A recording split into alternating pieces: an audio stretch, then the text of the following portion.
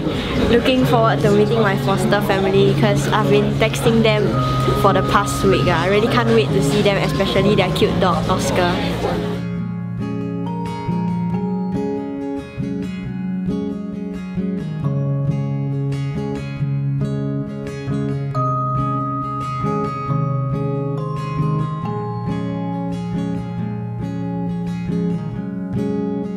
In the past, I've always wondered how scientists came up with new cures for existing bacteria. However, after working in the lab, I now realize that this is not an easy task. You have to carry out a never-ending amount of experiments and go by trial and error in order to find a new cure. And this can even take months or even years. And for the last 2 days, Abigail did a small internship in our lab. She knew all the basics, although she's just at high school level, and so it was really a pleasure to work with her.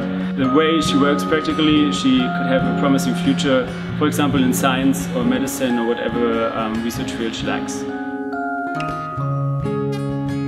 Abigail wanted to be a doctor since she was young, and she had opportunity to explore in the lab to do a research regarding bacteria.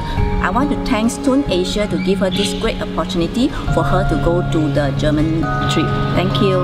Yeah, we've had a great experience with Abigail, her week for the TUM Asia exchange. She's quite interested in science. She had no idea that I was a chemist by training, so she really started to debate her results with me, and well, she gave me an outline and then I started questioning, and then she gave more and more and more, and we really had an in-depth discussion of what she was doing at the lab on Thursday and Friday, and that was really good and really funny.